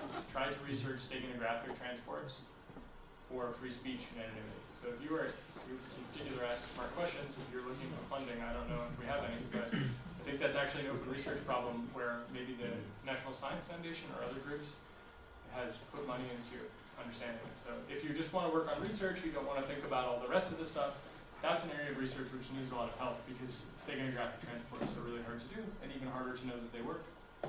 So, yeah.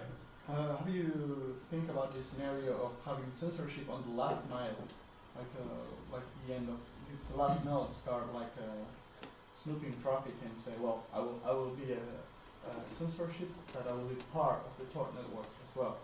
You mean like an exit node that would block access to say porn, for example? Or I don't know, not porn, but I don't want you to know how like human rights sites or or communications. I just so want like to snoop. Like a civil attack? Yeah. Like the Chinese government spins up 1,000 nodes, they're all exits, and if you try to go to any Falun Gong site, it doesn't work. Yeah. Lucky for us, our design takes that into account. So, to a certain degree, right? Nobody has good solutions to civil, right? Civil is a big problem. All of the civils, right? In the case of an adversary deciding to tamper with traffic, we have a flag in the network. I didn't talk about flags on the network, but each of the relays is assigned a series of flags. So for example, it is fast, it is stable, it is an exit node, right? These things, these are flags. These are decided by the descriptors published by the routers, but also by the directory authorities making certain very simple decisions. If, for example, you set an exit policy on your relay that said, I only allow exiting to 8.8.8 port 53, which maybe some people do because they want to allow you to use Google DNS, and that's the extent of the abuse they would allow to come out of their computer should any abuse occur. In that case, the client actually solves constraints. So when they build the first circuit, one of the flags you need to have is called a guard flag. And about 10 or 20% of the network has a guard flag. So you pick that, and that's your first hop, unless you use a bridge. And the second hop, basically everybody can satisfy the constraints for that because first hop, third hop exits the network, right? So the first one knows where you're coming from. They maybe know who you are by your IP address. They know your TCP stack, for example. Maybe they can fingerprint the time on your computer. We isolate and compartmentalize the first hop from the second hop. So the second hop knows about the first hop and the third. Now, of course, the third hop knows about this website if you want to visit, or 8.8.8 port 53. When you solve the constraint and decide to choose that exit, if you then blocked access to that, then you would choose a new exit node and exit through somewhere else. And we actively scan through the exit nodes to look for tampering. We have a thing called snakes on a Tor, because we're trying to get all those snakes off the Tor network. I mean, there are some expletives in there, but I'll just leave those out. And basically, we try to mark those exits as bad exits so clients don't have to have that, because that's a performance problem. The real issue is that even in Europe, there's a big threat with ACTA, for example, right? Things like SOPA, HIPAA, these kinds of censorship laws, where instead of hopping from places that are the exception, and there's a little bit of censorship, or a lot of censorship in one country, we're starting to see that you hop between different kinds of censorship. There is no more free internet. In fact, there isn't even an internet anymore. There are lots of little broken internets. So it won't even happen on purpose, what you're saying. And we try to take into account, but if we destroy the internet in order to save it, Tor itself is not going to be able to fix that problem. There are bigger social, legal, and, well, political issues at hand. So we try our best to deal with that, but if there's no more free internet anywhere, it won't matter what we have done with Tor. More questions? Yeah? In one of your slides, you had a very interesting question, was who was testing what and for what purpose? So what would you think about that? I don't quite understand. Could you on one of your slides, you had a question. Who was testing what? Like during the censorship event. So what would be your answer to that question? My guess? Yeah. Well, if I had to wager a guess, what I would say is that people who do censorship, they do it as a job. And it's probably, they're not even as passionate about their job as I am about mine, for example, which is good, maybe. I've met people that build networks. For example, I met a guy who's a network engineer in Bahrain, and he told me he works next door to the censorship guys. Right? They like have the same office, and his desk is in one room and their desk is in the other. He builds the networks and they break them, he says. So what do? They do the absolute bare minimum they need to get by, to do their job, just like everybody else that does a job they don't love. And so when we see these censorship events where we're pretty sure someone starts to do a block, it's probably because those people are doing their job in a way where they try to understand what they're doing. So in the case of China, we saw that they classified, detected, sent a probe. And for a long time, they didn't do anything else. So some people in Sweden noticed this. They would SSH into their machine, and then they would get a probe from China. And in fact, the probe would come from anywhere in China at the same time, and if the machine didn't answer in a way that was acceptable to the probe, then it would tear down both TCP connections. That's pretty crazy when you think about the amount of state required for that to happen, and the amount of, just generally in the packet switch network, or the amount of view you have to have. It's pretty crazy. They went from watching and probing, so they went from nothing to watching, and then they went from watching and blocking in a not connected way to watching and blocking now in a probing sense, and then they went from that to watching, sending active probes, making sure that it meets the classification, and then tearing down the connection, and then doing that for everything that they see, and then they backed off a little bit in China, and now they're back to doing the probing teardowns again. So I think what they're doing is they're tuning to make sure that they only get what they want, and they're looking at their data sets, and they're making sure that they're not, for example, wiping out the sites of all of the Visa you would like apply for a visa to leave the country to go to another country, not Visa the credit card company. Right? So there's a kind of fascinating thing, which is you can see they're tuning them. I mean, it's like someone tuning an engine. And the traffic patterns for the network allow us to see that tuning. But this is just, I'm just pulling that out of my hat. We don't know for sure. But we can see other things outside of the graph that tell us that we think that is a reasonable guess. And in some countries, we actually, like I said, have access to computer systems, and we can test both sides. And that allows us to get packet captures, for example, on both sides. And that's really useful because we can tell one side definitely received a TCP reset, the other side did not. We know that if we make a TCP traceroute, for example, that if the TCP traceroute, okay, so this is actually kind of a cool trick, which I don't think I invented it, but I certainly use it all the time, and I didn't know that anyone else had done it before. So let's say you have it's a real chalkboard. That's incredible. Right? So the fancy ones that the UW has. Say what? No, sorry. What? What did you We haven't built the new ones that the UW has, the smart. Oh yeah, yeah. The university where I work has different ones. Okay, so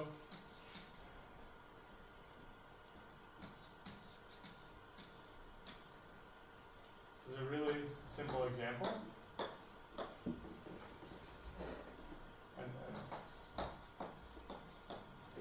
So let's say the white is ICMP, and let's say that the green is TCP port 123, and the orange is TCP port 0, and the yellow is TCP port 80.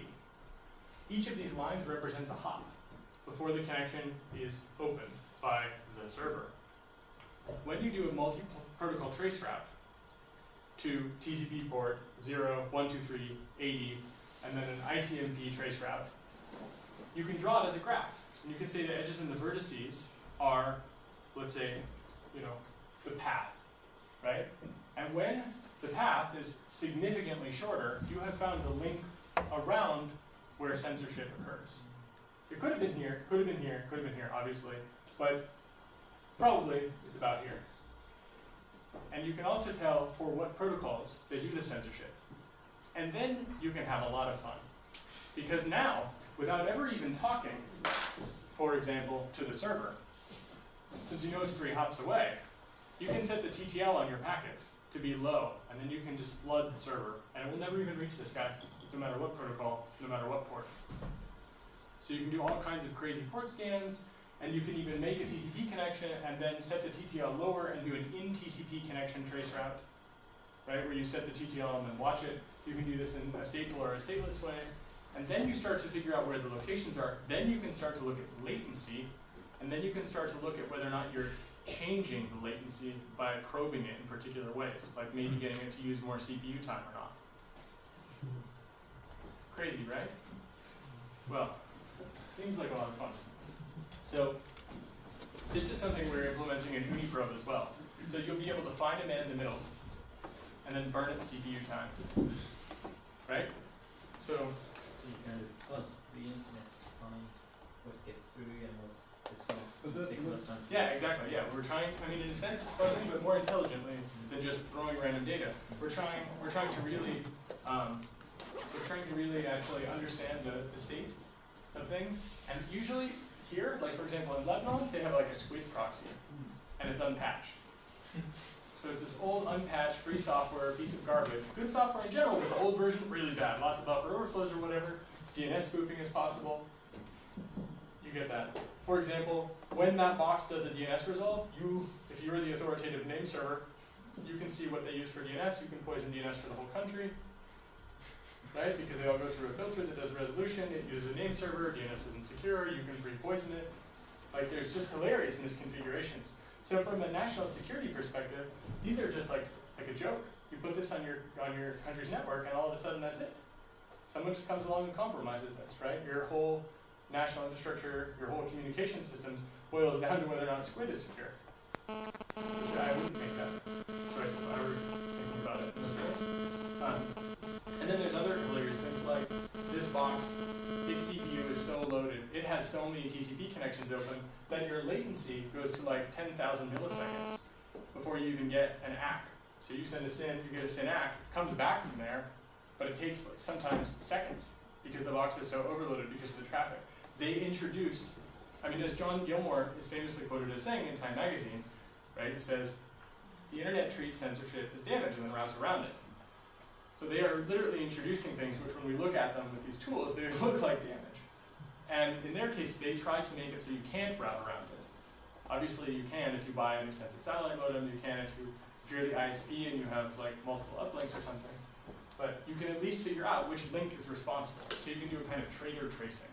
Right? This ISP definitely at this link has a problem. So kind of useful to do that. And so we're planning to do this.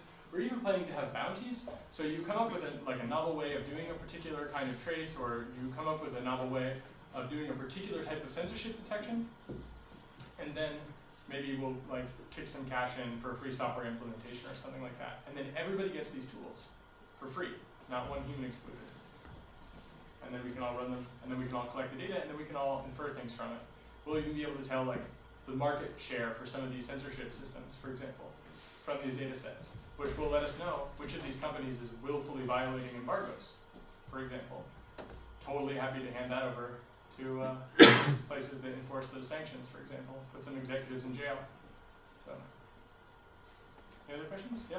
Yeah, do you already have an idea? Just coming back to the Iran issue, how good the obfuscating proxy is working? How many people can come back to talk? Yeah, so like I said, we weren't really ready. So there's an arms race. We spent a lot of time trying to not build snake oil crypto, which means that we spend probably too much time thinking about things. And we had not really even had any builds for people to use in public for this software, ever, really. And so now we are promoting the software, saying use at your own risk. We believe it gets by. We know that it gets by their censorship attempts right now. Who knows whether it gets past their detection attempts? Totally separate, right? Classification and then blocking are not necessarily going to happen at the same time. It does work, but now we have to solve the discovery problem all over again. So I handed out a dozen of them today, maybe. But I did that by Iranian users coming and talking to me over a secure protocol or through a bounce, where they called someone on the telephone, they got onto IRC, that asked me, I told it to them on IRC, they told the person on the phone, they put that into their client. You know, that's pretty crazy, right? But because we weren't really ready for it, we have a separate problem, which is that it's not integrated into our metrics system. So even if every Iranian user switches to obfuscated proxies, we are not going to get that metrics data right now. We were not prepared for everyone to start using this today. But we want people to have this option. We want to build this alternative. So we're doing that before we care, like before the metrics come in. But I imagine what it will look like is the graph of Iranian users, you know, which is sort of constant and then going up, and it constantly increases. It's going to go like that on the graph, but everybody that can will still be using it. And we're going to have to start producing software and sending out software that uses the obfuscated proxy by default. So one thing we'll probably do, which is the only smart thing that UltraCert ever has done, which is look at the language that your computer is localized in, and look at the language that your computer is localized in, and if you're in Iran, probably by GOIP standards, you should be using the obfuscated proxy by default. So making slightly different protocol, like link level protocol decisions based on your country, based on intelligence that we've gathered. I'm really reticent to use the word intelligence in that case, but by learning about what we think. But we don't want people to stand out in the anonymity network, so that's a really hard problem. And plus the discovery problem is really hard. So we could try to make it so that every Tor relay that exists, for example, also supports the obfuscated protocol, and then everybody can do it. It's done just by stateful packet inspection and classification, but it's not clear. It's not clear how to solve that. So we think people are using it now. I mean, we know people are using it now. I have not helped 70,000 people to use it though, and so we're kind of back to square one on some of those things. But at least when they connect, they get the same network they were using before. It's a really hard problem. I've been working on a way to distribute bridge descriptors, which is kind of crazy. have you ever heard of any of you guys have ever heard of like Inmarsat or Thuraya? These are like satellite systems. So I have a satellite pager, which like, do you guys remember, did you even have pagers in there? Yeah. That was like the most annoying devices ever in a movie theater. Well, these things don't work inside anyway, so no problem with them in the movie theater. But they're satellite pagers, which they have a very special property, which is that they're receive only. And that's really quite something. So it means that all you have to do is be near the spot beam to receive it. And if you're near it, you get a message. And it's about as long as an SMS. And it's possible to send messages via a web form to these pagers. So I've been working on a thing where, given a pager number, over Tor, I post a bridge descriptor. It gets broadcast down to Earth. And if you have one of these pagers, you can receive a bridge descriptor through an out-of-band channel. And then I have a protocol which I'm working on, which is less of a protocol, but more of a like practical pen and paper cipher stuff. You would still want a computer program to do the decrypting, but something that's easy to write, that's easy to transmit, that if someone receives it and they don't have the key, they can't decrypt it, and now you have an IP address and a port number. Combined with something like the obfuscated proxy, or some other steganographic transport like system, it would be possible to do the initial burst through something like satellite pagers, then distribute through social networks inside of a country. And then from there, if they can't classify the traffic, which is a big if, then maybe you can get online. That's a lot of effort. I didn't understand one step there. So, I mean, the Iranian government gets the spot beam as well, right? So they get all the messages. Yeah, so you just have to solve the pesky key exchange problem. Right. Right? So everybody, you give them a unique key. Okay, so that means you have to distribute the pages or the key out of band somehow. Or you tell people that have pagers, hey, give me this key, right? And then you give them a unique, one-time pad. like a one-time pad, only something usable. Or like your number station. Yeah, like a number station, in fact. Only instead of, well, I don't know what number stations were used for, so maybe they were using them for bridge descriptors of a different kind. Are you guys all familiar with number stations? No? Oh, here, if you guys want to go, I'll stop being the dog and pony show, but I'll play something special for you. It's weird that you mentioned number stations because someone actually gave me this USB stick filled with number stations. I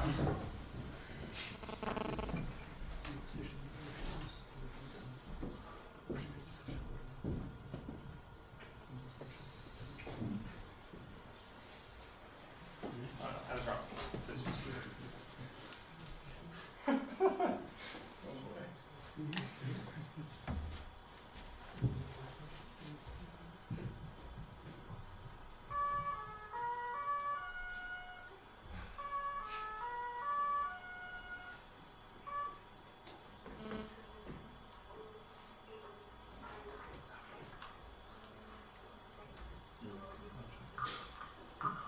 Right, you guys familiar with this? So they're just these like high frequency radio stations where people don't really know where they're located. And they just read numbers and letters.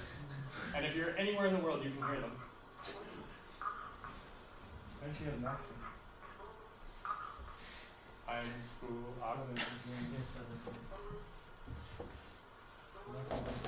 great, here's a really good one.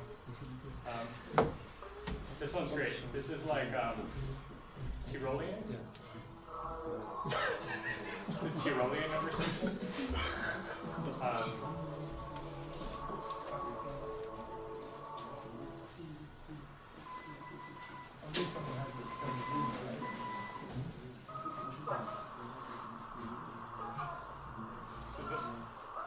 It's a Hungarian number station. Anyway, you get the idea. I've got weird USB sticks in my pocket. That's the idea. Yeah, so I mean, I'm trying to find a way to do something similar and workable that works for everybody, where people who want to distribute bridges, if they can at least do one cryptographic key exchange, they would have a way to get a bridge descriptor and new bridge descriptors issued to them on a regular basis. Of course, you have the same problem that's basically the bucket problem, which is that if you only have 500 and you can perform a civil attack on clients, then you have a problem, right? There's no barrier for entry, right? The Iranian government just says, I'm every Iranian citizen, give me a bridge. And somewhere in there, there's a legitimate citizen, and there'll be overlap with the illegitimate civil, and now you've handed out the bridge descriptor twice, and now that IP address and port number is done for. And the solution to some of these things, telex, or a decoy routing solution like telex. Telex was invented by Alex Holderman and his students at the University of Michigan. And the basic idea is you depack and inspect for good. So you see a TLS connection with a server that's legitimate, that you're allowed to reach, that's on a whitelist, and without having them collaborate at all, looks like this. You have, for example, a person here, you have a person here, and this is like your legitimate bank here, so you have like an SSL site, you have the client, and it's totally allowed to make that connection and everything's fine. Well, in the client random field of the TLS handshake, which is one of the very few random fields that you're allowed to have in almost any protocol, what you do is you embed an actual ECC signature, or an ECC message of some kind. I forget exactly how he does this trick, but the client random field is small enough that you can put an identifier which is supposed to be random, and if you don't have the key, it is basically as good as random, assuming that their math is right. And what happens is that the depackment inspection machine is here, at the border of the country. And it looks for candidate SSL connections, and it looks at the client random field, and when it finds the correct one, it allows you to make the full connection to the server, where you've done the full key setup. But as soon as you start sending data to the server, it actually gets shunted off over here to a telex server, where with the key that you've embedded in the client random, you then actually take that entire thing and you have a full connection here, and it strips out your flow, and now from there, you connect to wherever you want on the internet. But as far as this guy is concerned, watching here, you're just going to a bank. And as far as the bank is concerned, telex tears this connection down. So the bank saw one handshake and then it went away. So how do you put yourself between the censor and the bank? Well, you surround the country with depackment inspection machines. Or for example, what you do is you take your server, let's say your server is at this university here, and you guys have some uplinks, and all of your sites are hosted here, and everybody who wants to reach this, you sniff these links with your depackment inspection for telex, and you give keys to everybody at this university, and what you actually allow is any secure website here can be diverted as long as the telex system is in use, and it gets diverted to your telex station here, and your telex station then can make connections out to the rest of the world. And so you don't have to surround the country, you just have to surround encrypted resources. So you don't have to surround all of China, but you surround every website with SSL. Now we get to a point where the traffic analysts will have to look at the number of bytes transferred, how long the thing has been open, how frequently normal people visit the site. Like all of a sudden it becomes way, way harder than /tor/, for example. And that's not just port and IP address. So combining this with bridges, combining this with traffic camouflaging and with Tor, that is a way harder thing to block. And so decoy routing is really, in some ways, the future of a lot of these problems, I think. Maybe, anyway. It's totally possible that that's not going to work at all. They have one deployed, so you can actually use it today. And what has happened, at least for Alex's homepage and other things at the University of Michigan, is that the Chinese government has just blocked them. Right? So you block the site, which you need to be able to reach. Well, so yeah, there are not going to be a lot of Chinese students that are applying to his particular graduate program, I bet. But I mean, that's the cost, right? And so what it does is it takes a nation-state problem and provides a nation-state solution. That's Alex's tagline. And when you combine the decoy routing with the anonymity network, you don't have to trust the decoy routing to read all your packets, because maybe you don't trust them. Right? You trust them to give you availability, but you don't trust them to give you privacy, security, integrity, authenticity, and so on. So we're going to have to compose some of these systems, but now you, again, have to get the key for telex out to people. So like that satellite pager thing I mentioned could be useful for getting the key that you only need once for tagging your traffic. And that's a hard one. Alex Halderman did that with Ian Goldberg, the creator of OTR, the guy that broke a bunch of stuff. I think he didn't break A51, did he? With David Wagner? Was that what Nikita did? First break, Yeah, they did the first break. So these are smart guys with a long history, and smart gals as well, working on this, and they're really impressive. It's hard stuff, especially the deep packet inspection stuff, because you have to get the deep packet inspection devices nearby. And you introduce a pretty big network security vulnerability when you add DPI to your network also, especially if you can not just inspect, but then make connections through the telex station. Like what happens when there's a bug in your telex station? It's a pretty big problem, I bet, especially if the bug is in the DPI side, and then you can maybe sniff all that traffic. So there are trade-offs to be made here. Yeah. Anyway, you guys look like you're tired of me talking. So, are there any more questions at all? Or? All right. Thank you for your time.